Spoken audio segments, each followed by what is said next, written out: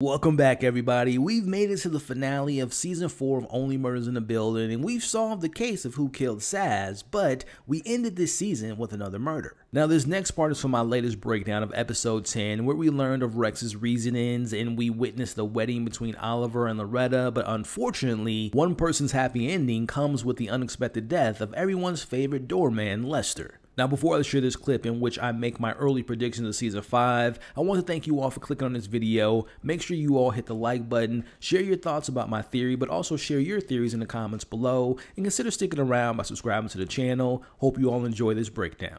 As they meet Sofia, who's played by the great actress Taya Saloni, who shout out to Bad Boys 1, where I first saw her in the movie, as she tells them, I hope it's okay. I was upstairs looking for you. There was no doorman on duty. I took a shot. So with her now saying that, we now know that Lester died sometime after the wedding. Now in the conversation, she wants to hire them to search for her husband, Nicky, who is led to believe to be possibly dead. Now Charles and Mabel don't seem to be interested in helping her out in this investigation of this missing person because it has nothing to do with the murders in the building, as she tells them, what happened to Nicky has everything to do with this building.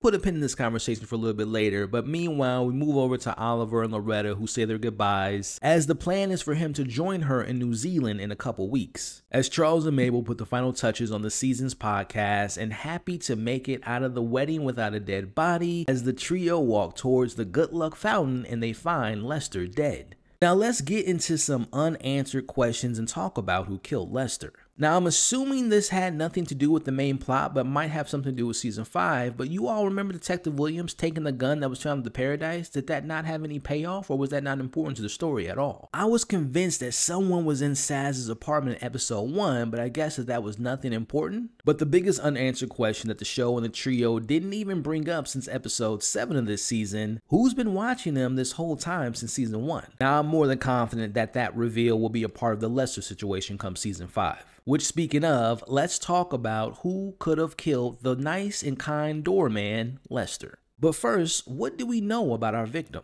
First off, we know that Lester was a theater kid. Back in season 2, you all remember that we learned that Lester graduated from Juilliard and began doing off-Broadway work, but stopped getting roles and started drinking, which led to a period of him being homeless before he took his first actual job, which he became the doorman. But the question is, during Lester's time on the street, who knows what he did to survive and who he met? Maybe he came across some dark people that might have been involved in some mob situations. It's also important to remember that he had a wife and 2 kids, and I would assume that Lorraine, May, and Frank will make an appearance in season 5. Talking about some more information about Lester, let's go back to season 1. If you guys remember, the trio was supposed to release their finale of their podcast, and they were going to reveal that it was Theo and Teddy as Tim's killers, but Lester listened to the podcast as he delivered someone's dry cleaning. I want you all to remember the importance of the dry cleaning. Fast forward to this season during the photo shoot where Lester brought a rack of clothes to Charles's apartment for the trio to wear for the promotion of the Only Murders in the Building movie. Again, dry cleaning, and remembering that our missing person's Nicky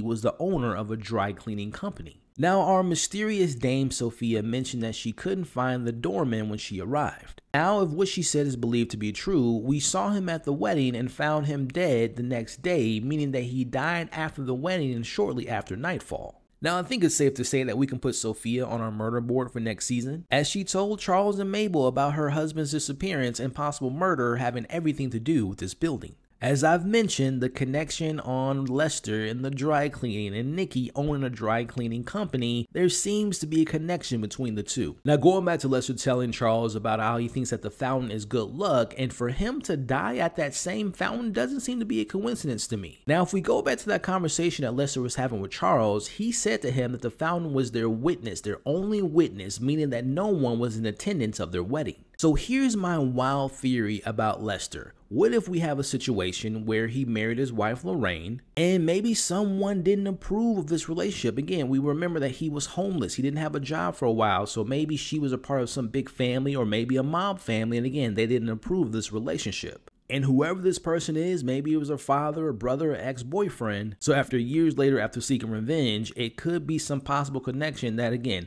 if there's the mob involved, because the news did say that there was some possible mob connections, and this Nikki guy, or maybe Lester, was killed by a hitman who was responsible for the disappearance of Nikki. Look, it's just a theory. Obviously, we don't know any of the ties until season 5 comes around, but like I said, I feel pretty confident that the fountain is key and the dry cleaning ties will definitely have important consequences in season 5. Which, speaking of, I don't want to leave out the fact that whoever's been following the trio since the beginning wasn't solved, and that may have ties into Lester and Nikki in the building as well. Matter of fact, I actually have the response from the curator who was interviewed by TV Line to answer the missing piece of the puzzle. As you all can see on the screen now, TV Line interviewed the creator of the show to talk about the connections of season 1. As you all can see, the creator said that that was a good question, and that Helga did bring up that something was wrong at the end of episode 8 as far as things being weird in the building. As he continues to say that there are always loose ends to a mystery story, and leaning into those loose ends and holding them now and then and playing a card when you want to play it feels right to me for the ongoing mystery like this. As he continues to say that we will get some resolution and find out who's been following the trio since season 1.